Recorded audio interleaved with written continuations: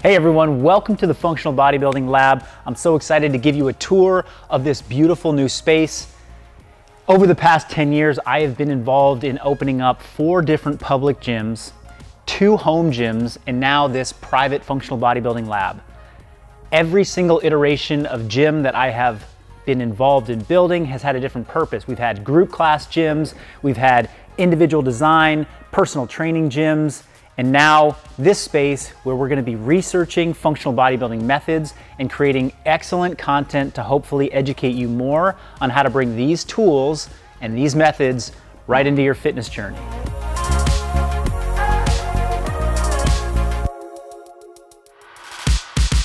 So what exactly goes into building a functional bodybuilding laboratory or gym? I'm going to show you all the pieces that we have here, but first I want to give a big special thank you to Eleiko Sport, the company that helped make this dream gym and this dream training studio come to life. So thank you very much for your support and partnership with functional bodybuilding. Let's get into the tour. So on a day-to-day basis right now, the Functional Bodybuilding Lab is a training space for functional bodybuilding employees, myself, and a place to bring in friends and family to put our methods to the test. So that's our purpose now with this space. You have to be thinking about what the purpose of your gym space is really all about when you're thinking about the layout. So talking about layout, we are not trying to facilitate 20 people working out at one time, at least at this moment in life. We're thinking about 5, 6, 7 people at most training at a single time. So when thinking about where to put pieces of equipment, we'll go look at the rig that we have over here. It wasn't essential that we had 10 stations for squatting. We have 3 to 4 stations for squatting. Similarly, we have 2 pieces of cardio equipment for each type of cardio machine that we use. When you're maybe building out your own gym, you want to take into consideration what's the end goal? Who am I trying to service when I'm thinking about how much equipment to have and where to space it so that the flow feels really good. All right, this is a centerpiece for us at the lab. It is this Eleiko pull-up rig and squat station. I absolutely love all of the features that we have built into this, and I want to show you some of them now. First off, we have 4 squatting stations so that we can be performing, a combination of squats, maybe on this side bench press. Even if you're just one person lifting, it's nice sometimes to have options to set up different stations. So the 4 squat racks each have pull-up stations above, and some of these pull-up stations are unique. I'm going to go ahead and show you this one because it's got an adjustable handle system that is absolutely innovative and is excellent for getting different widths of grip when you're doing your pull-ups. So just with a pull of a pin, these handles will move into different positions. We have swivels, so we can get wide grip, narrow grip, neutral grip, pronated, supinated, all kinds of pull-ups right up here, right above the squat station. We've got 2 wall ball targets facing out into this open space right here, so makes for a great place to do wall balls combined with rowing, running, biking. There's actually mirrored rings on either side of the rig, so perfect for 2 people that are trying to use all the features at the same time. Another feature that I really love about this is this adjustable pull-up bar that is great for pulling out and moving to different heights. When my kids come into the gym, they love to swing on this. I'll put it low. When you're doing body rows, it's a great thing to put at a low station. You can get good horizontal pulling. And then of course, if you want to go a little bit higher, or somebody who's a little bit shorter, like my wife, wants to come in and do pull-ups, this thing adjusts super easy for her. I'm going to get into talking about barbells and plates and accessories, but this is one accessory that I really like. This is a barbell collar plate clip that has an open end to it, and it can slide right on the end of any barbell and lock into place, and it's extremely secure. But the other thing I love about it is that they thought of this, a magnet, so that you can keep it right on your squat rack next to your squat station. Okay, this is an absolute non-essential, but something that I really love and I've always wanted. I used to knock the Smith machine for being non-functional, but as I've grown older and wiser, and as we're looking to take functional bodybuilding methods and really bring together lots of great training principles, concepts, and pieces of equipment, I've learned that there's a tremendous value to the Smith machine, but I couldn't justify getting just a Smith machine until I realized that they made a Smith machine that attaches right to this pull-up and squat structure. So this Smith machine attachment is extremely smooth, great for things like bent over rows, bench pressing, all types of squatting, single leg work. And as a matter of fact, one of the hardest workouts I ever did in my entire life was Smith machine split squats at a very slow tempo, just like that, almost to failure, combined with pull-ups. It was the workout that first made me throw up from weight training when I was 13 years old. So happy to have a Smith machine attachment from Eleiko Sport on this rig for training purposes. A couple more attachments to the rig that I really like. I mean, having a dip bar station, a stationary dip, is one of the best shoulder exercises and chest developers that we have. I like the construction of this one. It slides on really easily. This has got a little magnetized pin to it, so it holds in position. You're not going to worry about that sliding out. And then the hip thrust bench attachment is something that's actually really unique. This thing slides in and out relatively easy and locks into place like that. And if I spin around, put my shoulders on the bench, I can perform hip thrusts, and it even would serve for me doing something like a seated press if I was doing some dumbbell work while I was also doing a bench press right in front of this on this bench press station. Okay, the pull-up rig is basically a fully functional and operational gym in and of itself, but we have some other great tools and places for you to set up shop for your training in the lab. And the ones that I am really excited about are these power racks, AKA the strength station. The idea was build a station where you could bring everything into one place and do an entire functional bodybuilding session. There's weight plate storage, there's a kettlebell rack, we even have a dumbbell rack that we could put right in here and store the most commonly used dumbbells. Each station, and there's 4 with these 2 power racks, each strength station has its own pull-up bar. We can add attachments like ab slings, and we could even have a small box set up right next to each station so that just by grabbing a barbell, a plate, dumbbell, kettlebell, you can get your whole workout done in one space.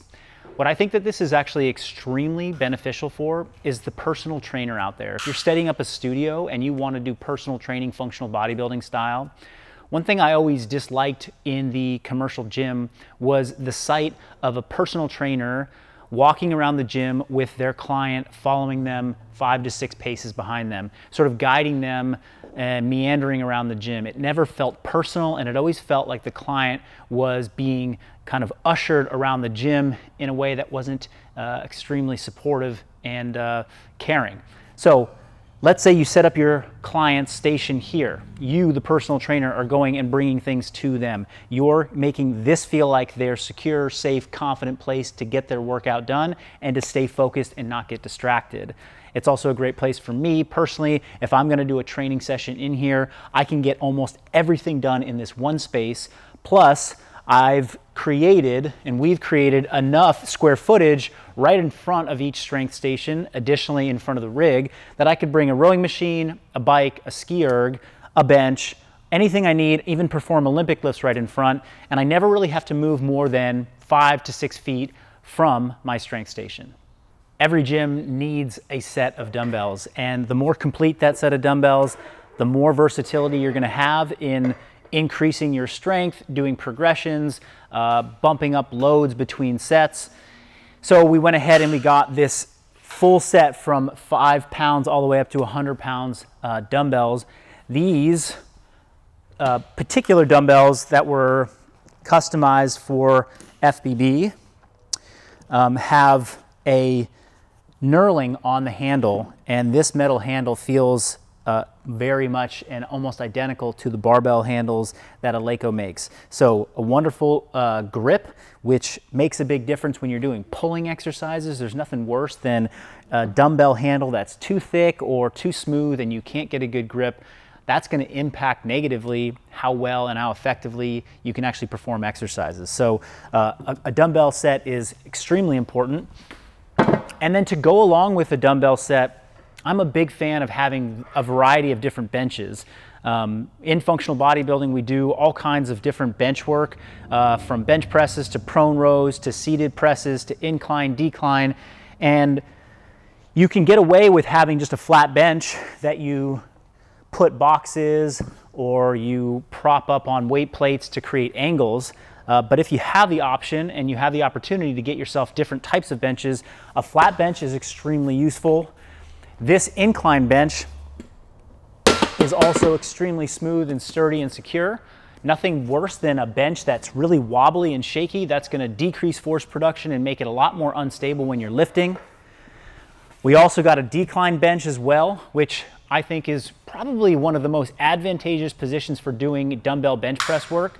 A decline dumbbell bench press work feels the best on my shoulders and gives me the best chest stimulus of any of these different variations that we have. And then lastly, this is the prone row bench. The prone row bench is definitely not an absolute that you have to have in your gym. It's kind of a splurge piece of equipment. But what I like about it is that when we lay down, face down onto a bench and want to do rows, your arms are never going to hit the ground. This one actually has a place to hook a barbell so that you can reach it easily to do prone rows, and it easily adjusts up and down to any height if you have long arms or short limbs. You probably only need one barbell to have an effective training session. Fortunately, we have about 7 different types of barbells here. I'm going to show you a couple of them. First is the Eleiko hybrid bar, great for doing a little bit of everything, powerlifting, even functions in some CrossFit scenarios, and some Olympic lifting. We've got the 15 kilo XF bar, and so this is a very versatile bar, 15 kilo bar, great for Olympic lifting. This is also a 15 kilo bar, but it has the same diameter grip as a 20 kilo bar, except for it's much shorter. So it loses some of the weight just by being a shorter barbell. This has been something that I've enjoyed playing around with when I'm doing barbell cycling for certain conditioning workouts that we do inside of functional bodybuilding. It's also designed to sit on that prone row bench that I showed you earlier so that you can actually do barbell prone rows without something that's so long that you might lose some balance on either end. This is the traditional weightlifting bar from Eleiko. This is something that I've actually had for years. I do all my Olympic lifting with this, and if you can see and you can get close, you can hear that it spins beautifully, which makes for really fun Olympic lifting sessions. And then lastly, we got a couple training bars. These things are 10 kilos, and so great for people that are learning the Olympic lifts. And when we host functional bodybuilding training camps in the future, we'll definitely be using these to teach different lifts, positions, and get you guys better at moving in functional bodybuilding. The last one, but certainly not least, is the open trap bar. And a trap bar is a great tool for teaching people how to pick things up off the ground safely. I like the neutral grip of it. This one in particular is terrific because it sits up on its side so that you can load plates on either end, and then when you're ready to lift, you can push it forward. The openness of one side of the barbell allows for it to be used for things like lunges and for walking and carries. So really versatile trap bar. I highly recommend this if you can get your hands on it. No gym is complete without a full set of training discs. And then also kettlebells. Kettlebell training is a big part of functional bodybuilding. We opted to go for the competition size kettlebells, which basically mean that all of these kettlebells are the same size in terms of diameter and height, but because of the different densities, you've got 8 kilogram kettlebells, 12 kilogram kettlebells, all the way up to 32 kilograms. So the weight changes, the size stays the same, which means that the mechanics of how you're swinging, you're doing your cleans, will always be about the same because the size of the bell isn't actually changing. We've got some medicine balls up top, and other things that we have over here are, magnetized brushes for our barbells, some of our heavy jump ropes, and then on the end we've stored some of our bands for like hip circles and glute activation drills, assisted pull-ups, and other mobility drills that we do with big jump stretch bands. Also band-resisted deadlifts and bench pressing and things like that. A couple other tools that Eleiko sent over that I was really interested in having in the facility, the 45-degree back extension and the GHD. I use both of these probably 2 to 3 times a week each. I do a lot of GHD sit-up work as well as GHD or glute ham raises on here, back extensions, and then this has probably been the most used tool that I have in this new facility outside of a barbell, dumbbell, kettlebell. It has really given me access to working on my posterior chain strength, working on my hamstrings, and additionally working on my quadratus lumborum or QL strength and oblique strength, because I have historically had some back issues, and when I got introduced to this movement as a tool to help bulletproof my low back, I found it to be really effective, so I use this thing all the time. It's great maintenance for my back health and also posterior chain strength along with the GHD. So one of my missions with functional bodybuilding is to bring together methods and different pieces of equipment from all over the fitness industry into a single place that provides a lot of efficacy to the end consumer, to you. So trialing things that look like machine-based training or free weights, all of it can be useful if it's dosed correctly and prescribed in the right way. There is no better exercise when it comes to thinking about isolation versus compound. There's a place for both of them at the right time, at the right place. We value compound lifts, we value isolation. When you do isolation exercises, what we're talking about is adding more stability and the ability to focus on singular muscle groups and contract them. When we talk about compound exercises, we're talking about less stability, the need and the requirement for the athlete to coordinate many different muscle groups together for a larger, more compound lift. So for that reason, we have a big blend of free weights at the Functional Bodybuilding Lab as well as machines. Bringing machines in will allow us to isolate muscle groups or focus on things that are much more stable in the way of movement. Every single machine that we have here at the lab can be replicated in some way fairly closely with a free weight protocol.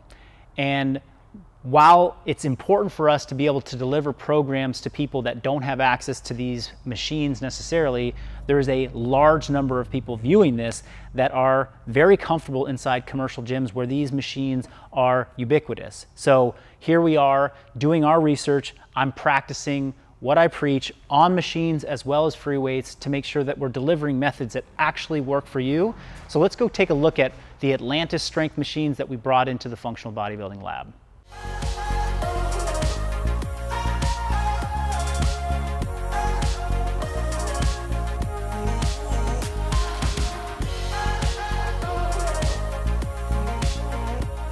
So this is a combination lat pull down low row. We've got a couple adjustable pieces on here. If I pull the seat back, I can do seated rows. I push the seat back up, I can do lat pull downs.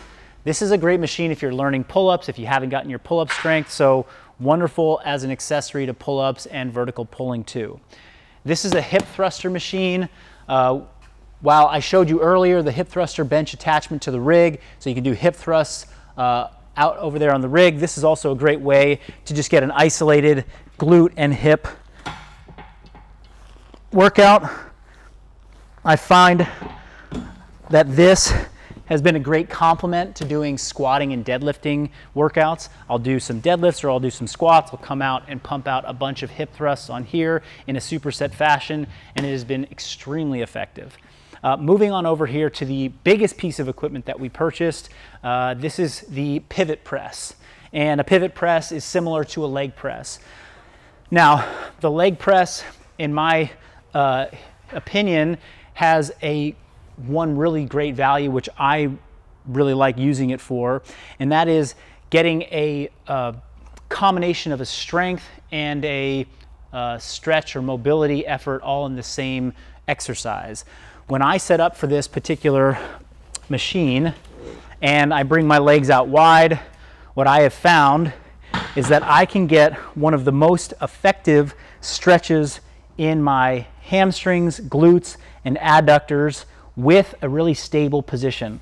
Bringing my torso close to my thighs in this way, closing this angle, I can't really replicate in any other free weight or barbell exercise with as much safety and security as I can with this. So I'm looking forward to researching more about how this can be utilized with other functional bodybuilding exercises that we use and protocols. This is the Atlanta Strength Nordic Bench, probably the most effective tool that I've ever encountered to training the posterior chain, the hamstrings in particular. It's adjustable here. It's really easy to move around on wheels. It doesn't take up that much space, and it is extremely potent when it comes to isolating the back of the legs. That's the best I can do. If you don't have a Nordic bench, there are absolutely ways that you can rig this up with free weights, putting your feet underneath the dumbbell rack, putting your feet underneath a heavy barbell with some added padding. But if you can get your hands on this, something that you can really give maximal effort with a great cushion underneath your knees and great cushioning underneath your ankles, that is going to make it so much more effective and so much more easy to train to maximum effort when you're doing your Nordics. So I highly recommend it. Have a look at how they can get you one of those. We've got the dual cable machine here. I chose this one because it's got the built-in pull-up bar with different handles, different grips, also a ton of versatility in where you can position those cables. This thing gets a lot of use, something that I think is underappreciated and probably not given enough attention in some of the functional fitness boxes that are out there. So if you can get your hands on a cable machine, I think it's a great tool to have as an accessory to all the free weights. This is an hip abduction adduction combo machine, so definitely great for working glutes and adductor strength. We also have a hamstring curl combination leg extension machine. The hamstring curl, after I had just shown you to do those Nordics on that Nordic bench, I think the combination of those two provides a really powerful combination for training hamstrings and getting a slightly different stimulus, more of an open chain versus a closed chain dose response in those two different tools. Lastly is the seated calf, and the seated calf machine I have kind of fallen in love with lately as a great way to help build knee strength. So getting into this position, strengthening my ankles with my knee over my toe, something that Ben Patrick taught me a lot about, something that I really wanted to have in this new facility. So a seated calf raise goes really well with that Smith machine that I showed you earlier. The Smith machine can be utilized as a standing calf raise station so that we have two ways of training the ankles in plantar flexion. We chose to take up a big piece of real estate with this black turf that we have here. It's kind of like almost carpet material, really smooth, and we do a lot of sled pushing and reverse sled dragging. That is a big part of functional bodybuilding. Plus, this is a perfect place to be doing all of our farmer's carries, our kettlebell rack carries, our crossbody carries. So this ends up getting a lot of use as well. And it's right next to this suite of cardio equipment that we have that lines the wall all the way out to the garage door. We've got rowers, we've got treadmills, we've got bikes. In fact, we have two different types of bikes. We've got assault bikes, we've got Concept 2 bike ergs, and then of course the ski erg. I am an absolute fan of using lots of different types of cardio equipment. I think that you can get by just having one in your home gym or in your smaller facility, and I think it adds a tremendous amount of versatility to your training. If you can add two, a third, a fourth, training variety gets extremely, extremely expansive, which makes staying consistent, staying engaged, and having fun with your training that much easier, which is the name of the game to getting towards your goals, is consistency. All right, I'm going to touch on a few more pieces of equipment that could definitely be at your gym or these are great home gym tools as well. So the tib bar, something I got introduced to thanks to Ben Patrick, and it is made by the Home Gym guys out of Australia, and it is designed to train your anterior tibialis, which doesn't get a lot of direct work from anything else that most people are doing in their gyms. So I always have this thing loaded with about 25 to 35 pounds, pump out a set of 20 anytime I walk past it. From that same company, this is called the Nordic bar, and just like a Nordic bench, you put this thing attached to any rig, drop a pad, yoga mat, something underneath it, and you can perform in Nordics with your heels right underneath here. That's another great thing to have for your home gym if you've got a squat rack like this. Now I'm going to look at the slant board. This slant board, which has got a bit of grip tape on it, and it's printed with our Persist functional bodybuilding logo on it. This is great for doing all kinds of slant board, heels elevated, cyclist squats, great for VMO training. I've used this a ton to help get my own knees out of pain, but also add some versatility to the squatting that we do. The other tool that they sell is a step that has a 6-inch step, a 4-inch, and a 2-inch step. And putting the slant board up on here, you can do things like Polican step-ups, or if you want to have that off to the side, you can do things like Patrick step-ups or Peterson step-ups. Great for knee training, and also a great way to work on deficit, drop lunges, and things like that. So that gets used all the time. And then the last tool is called the monkey foot, and this is from Animal House Fitness, and it attaches on, and you can do a variety of different hip flexor exercises or hamstring curls standing like this. That's a great warm-up tool that I like to use prior to squat or deadlifting or hamstring sessions. So this combination of these 4 different tools or 5 different tools, they could definitely be sitting in your home for not that expensive a price, and they add a lot of versatility to your training to go along with the foundations of functional bodybuilding, which would be barbell work, dumbbell work, kettlebell work, and hanging pull-up work. Okay, that's the tour. If you have any questions, please drop them in the comments below. If you want to check out any of this Eleiko gear, please head over to eleiko.com, give them a look. Things like the 45-degree back extension, the GHD, or maybe you want to get one of these strength stations for your home gym, I highly recommend it. If you want to go ahead and try some functional bodybuilding workouts, then guess what? You don't need to have a full gym with all of this equipment. We have minimalist programs that use body weight only. So head to the link in the description below, functionalbodybuilding.com. Try some of our Persist programming for free today. Thank you for joining me, and I hope you enjoyed seeing the Functional Bodybuilding Lab in all of its glory.